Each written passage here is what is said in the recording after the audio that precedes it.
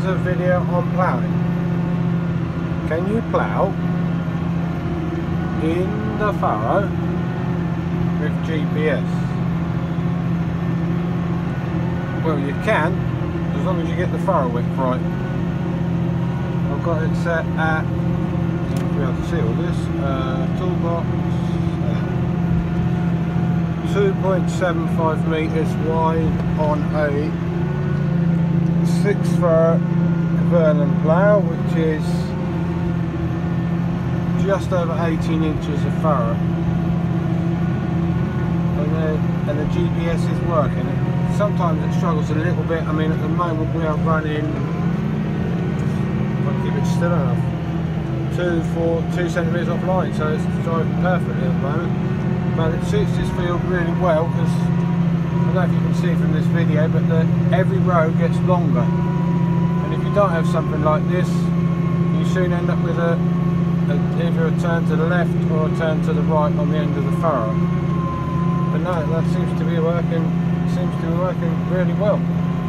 They just had to get the working width right.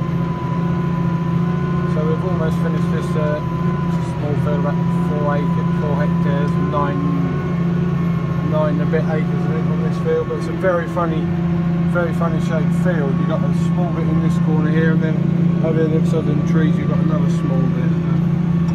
We seem to be getting there. Almost finished ploughing for another season, 2018. It's September the 21st today, I think. Let's have a look.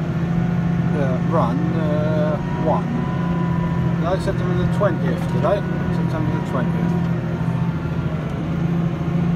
So yeah, we've got this field, another about 20 acres, and the rest is sugar beet. So yeah. So when you get to the end, what you have to do is just plough out. You can see this row's getting longer than the previous one. The GPS will just guide me straight out, so I need to lift the plough out, cancel the cruise, turn the steering, that will cancel the GPS, press this button here which will narrow the plough and turn him over. Then it's in the cycle, it will turn over, and then you should see this little round here, pull it back out to the 18 inches, exactly where it was, so it's preset. And you just go forwards here, you can see on the screen, wait till it hits the right red line, the one next to it, and you press engage the steering, and then the steering will just take over. And then normally when I'm less than about 10 centimetres in the right position, I drop the plough, and then away we go. And you can see it's now going to drop nicely in the bottom of the furrow there.